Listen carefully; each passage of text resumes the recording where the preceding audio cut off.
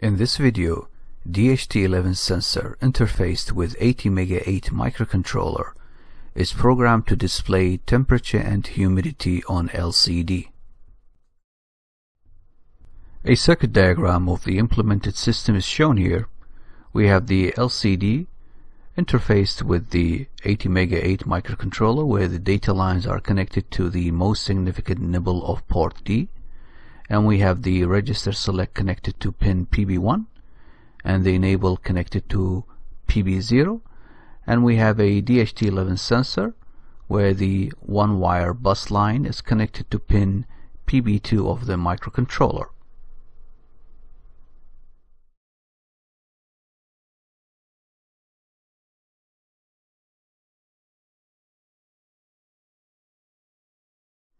In a previous video, I presented a detailed tutorial on how to program DHT11 sensor using assembly language.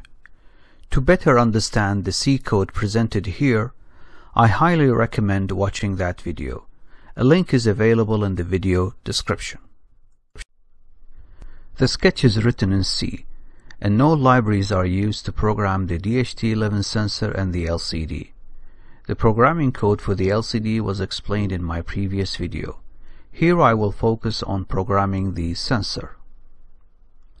Inside the loop function, and after a delay of 2 seconds, we send the start signal to the sensor by calling this function.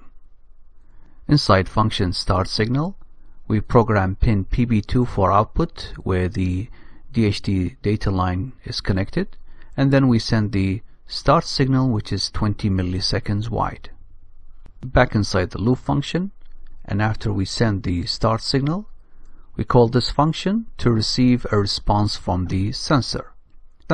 Inside function response signal, we set pin PB2 for input and then wait for the low pulse. Once we get it, we wait for the high pulse, and then we wait for the low pulse again. Back inside the loop function, and after we receive the response signal from the sensor, we call this function to read the first byte, which is the integer part of humidity, and then we read the second byte, which is the fraction part of humidity. The third byte is the integer part of temperature. The fourth byte would be the fraction part of temperature, and finally the fifth byte would be the checksum value. Function read DHT11 is designed to read the incoming byte from the sensor. So we use a for loop that will loop 8 times, and then we wait for a high pulse.